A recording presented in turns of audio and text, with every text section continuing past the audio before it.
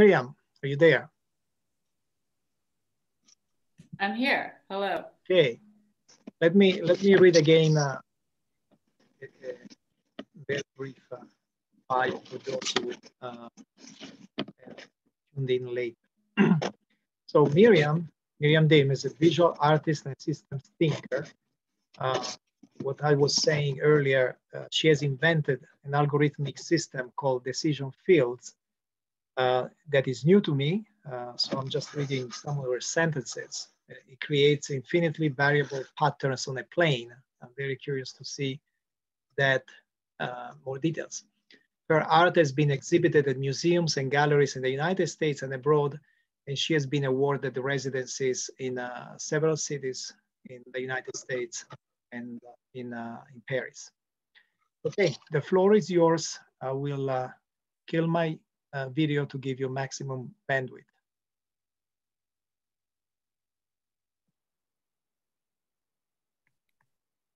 Great. Hello. Okay, you can share your screen. I will share my screen in just a second. So thank you so much, Piero, for having me. I love this context, and I hope that that turns out to be clear why I would love the context. So I call my work decision fields. I've also called it embodied algorithms. I've come to think decision fields is a little more accurate. It does have to do with emergent patterns. And to be honest, it's this whole thing, this whole decision fields thing it arrived with me, and where it came from is part of what I'm going to talk about. But where it belongs, I'm not really sure. And it kind of bedevils me. And the way I've dealt with that is I've turned the not knowing of what it is or where it belongs. I basically turned it into a game, which I'll talk about in the second part of my presentation. But some uncertainty runs all the way through this conversation. The first thing I'd like to ask you to do, I'm going to stop sharing for a second. I'd like you to visualize yourself on a sidewalk. And it can be any sidewalk really, but ideally it's a kind of older sidewalk. And you're just noticing things about the sidewalk. For example, you're noticing that it has 3 squares across for a little while, and then it shifts suddenly to 2 squares across. And it has a curb on your left-hand side, and the curb isn't divided the way the sidewalk is divided. It's divided only maybe every 10 feet. And as you're scrutinizing the sidewalk, all sorts of details pop out at you. It's not a uniform gray. It's got, there's like 1 square that's a lighter gray and smoother, as though someone replaced part of the sidewalk. And you go a little farther and you notice that there's 3 or 4 squares in a row with significant numbers of cracks in it. And the curb isn't cracked, although it's missing a chunk. And perhaps you make up the story that a truck backed over this part of the sidewalk. And you go a little farther and there's an interruption in the sidewalk. There's a kind of oblong shape set into it. And you know, your mind knows that it's a utility box of some kind. And you're also, because you're paying attention, you notice, oh, it's weird, that utility box actually interrupts the line of the sidewalk. And you go just a little bit farther and the material changes. Suddenly there's a trapezoid of yellow plastic with little dots on it and some lines on either side, and you've reached the curb. Okay, thank you. So what was that? What I think of that as is a decision field. It's a shared space of decisions, whether conscious by humans repairing the sidewalk or unconscious by a human backing up a truck, or a different kind of consciousness of a tree pushing up the sidewalk or shifting it. And it's a way of both making decisions or showing decisions, and they get recorded across time and space. And I'm just gonna leave that there for now and share my screen again. So my project starts with me starting a business back in 2012. I'm a visual artist, and only lately have I realized actually I'm more of a systems artist. And it's only lately because as far as I know, that's not a normal thing to fill out on, say, a grant application or in an art program. There are many artists who use systems, but it's just not that common. And so I didn't really understand I was using systems My last project, which was to do with garbage, it was a giant sprawling system, but I didn't call it that.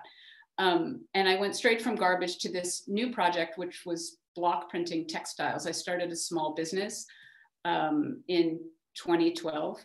And I started it, sorry, I'm trying to fix my screen so I can see what I'm doing. I started it for a variety of reasons, but shoot. I'm sorry, you can see I'm not that adept at this. I started it for a variety of reasons, but mostly at the time, like I made up the reasons, but some of the main reasons, so it was a block printing business. Actually, hang on, I have lost my notes because of the way this works. So if you will just bear with me for a second, I need to adjust my screen so I can see what I'm doing. Okay.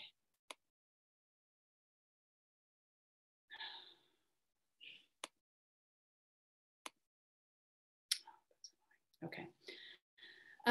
So I started a block printing business because I wanted, there was something that I was looking for, but what I wanted, so block printing is a way of applying pattern to cloth. And it's a modular way of applying pattern to cloth. It's not the kind of thing that you would do in the current world if you wanted to make lots of money. It's a very, very slow way of putting pattern on cloth. Although perhaps originally when the people who invented it, it was faster than weaving pattern into cloth and faster than embroidering pattern onto cloth. But now if you wanted to speedily even do wide variations, you could digitally print. And if you felt like being crafty, you could screen print. But I was really interested in block printing because it's modular and because it involves the full body. My original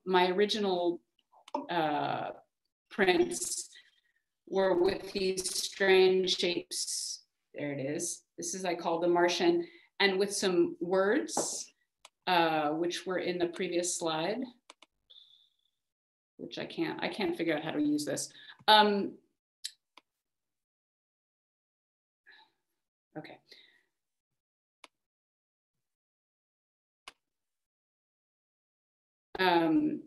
But the words, neither the words nor the strange shapes really got me that far. What I discovered was these little tiny stripy blocks that I'd had made were more adaptable. And a stripe is something that technically it runs along, it parallels the cloth. It runs along the selvage all the way from the beginning of the cloth to the end, or it runs side to side. And that's because of the way things are woven with an upright and an across.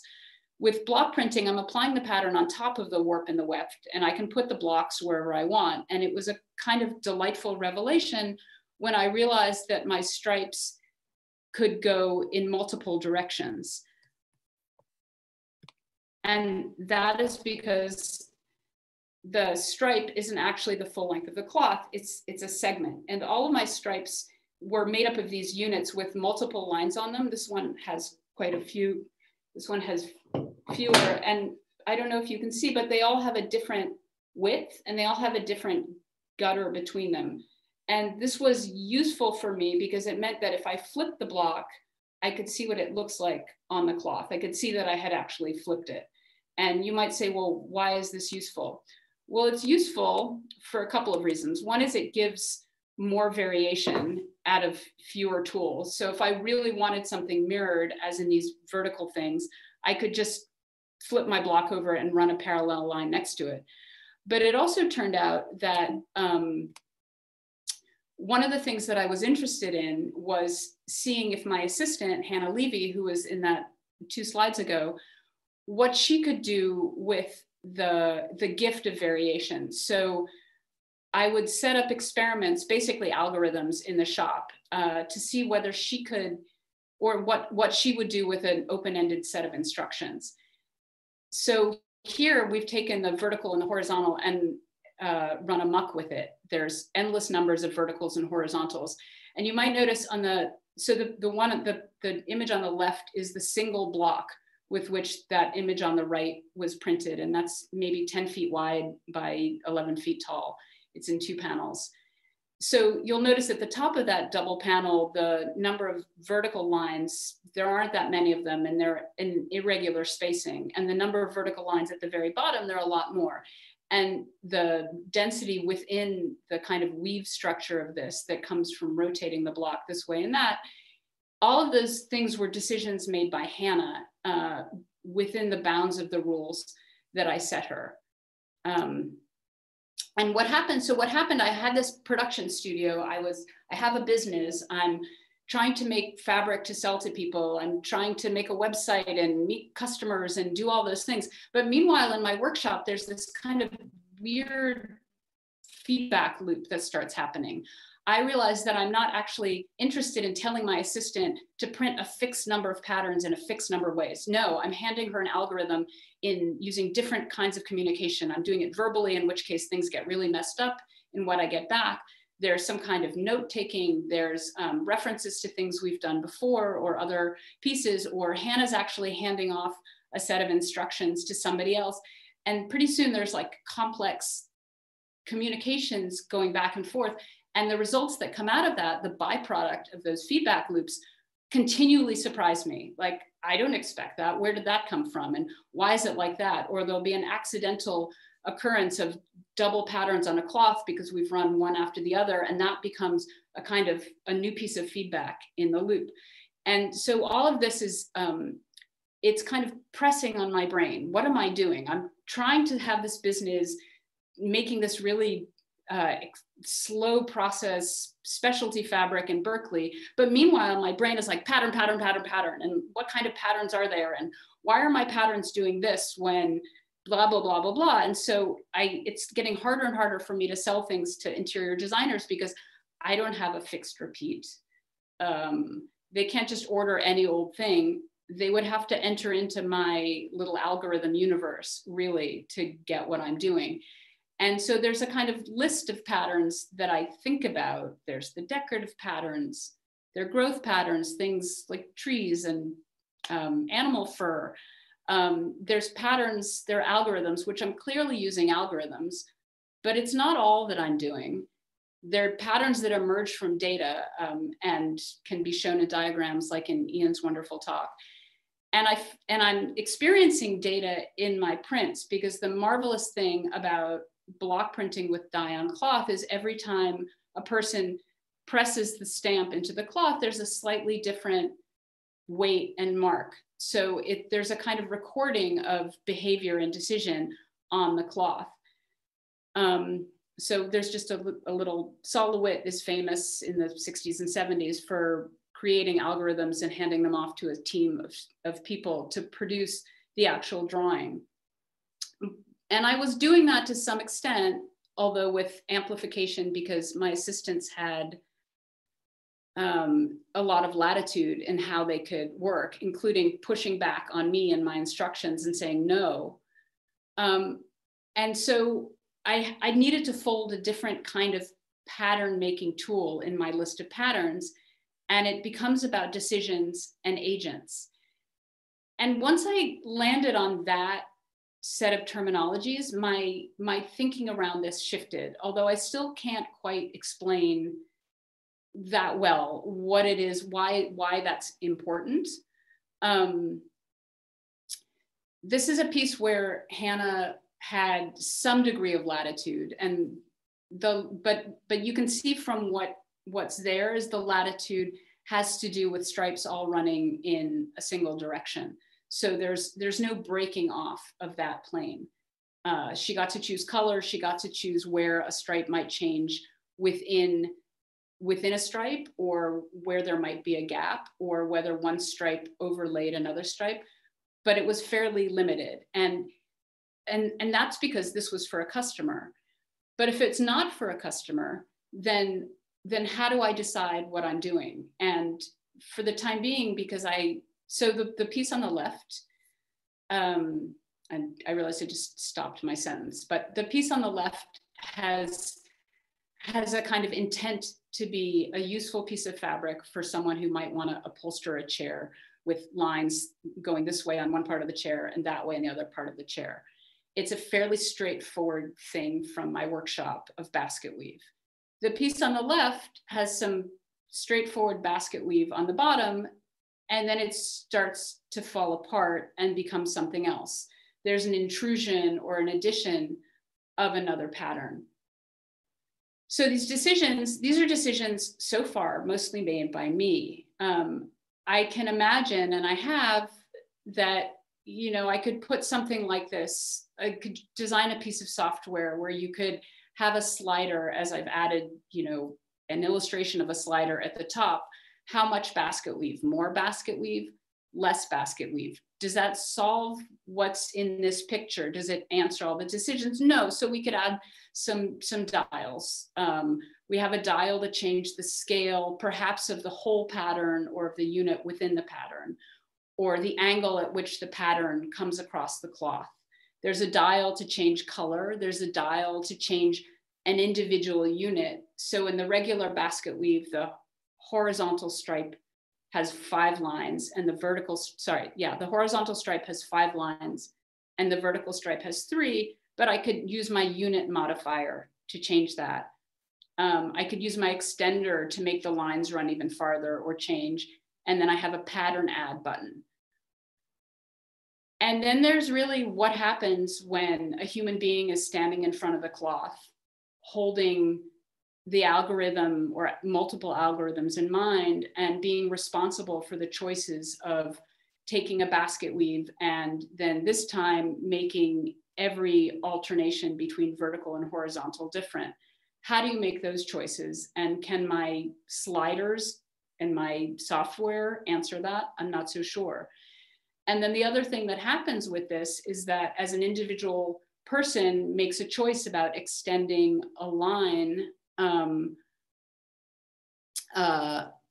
you can see that each set, it segments a little bit like bamboo, and each pressure will allow you to have some kind of understanding or track the thought of the person making that decision. So all of that happens within a really, it's in a kind of contained system. We can take all these marks and have them be arbitrarily assembled, and you get a different kind of reading. There's information here, but it's not necessarily trackable. It's more chaotic, it's looser. And so I'm interested in this space of, I'm interested in this space of what happens with the decision. So this is a video of, if it's ever gonna load, it's a video of the decisions that went into that. Oh, here it goes. So because this is so fast, it's time lapse. It's doing something that we could imagine happening, which is the pattern starts accruing, it builds up, and it shifts from one side of the fabric to another. So what it's not doing is it's not informing you about the person who's making those decisions, who's continuing a stripe or adding a color or making a shift of every decision along the way. And what's fun for me, and I didn't really emphasize in this beginning, I got a little nervous, is that because the lines are built up of segments, each line is actually multiple decisions. And it's just a really strange, it's a really strange idea. And it's become what this process is about. So for me, what's happening is that I'm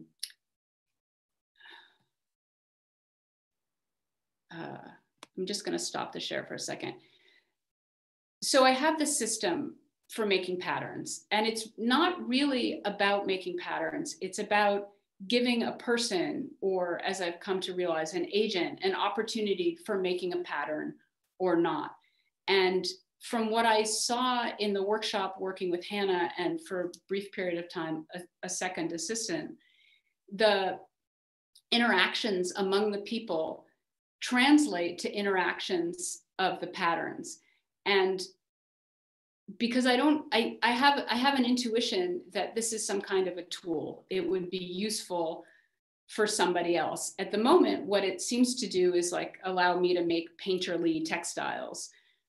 But I I keep wanting it to fit somewhere else, or for other people to use it, or to understand my thinking behind how it makes a difference, the opportunity to make a pattern and then let that pattern dissolve, or to make a pattern and then to meet another pattern along the way. And so because I don't know where this belongs, what I've done is I've made a game out of it. It's called Decision Fields, and it's starting to have a rule book. This is a draft. And the way the game works is there's a shared field, and the field may continue in any direction. And players, so this is imagining overlooking a field, looking down from above.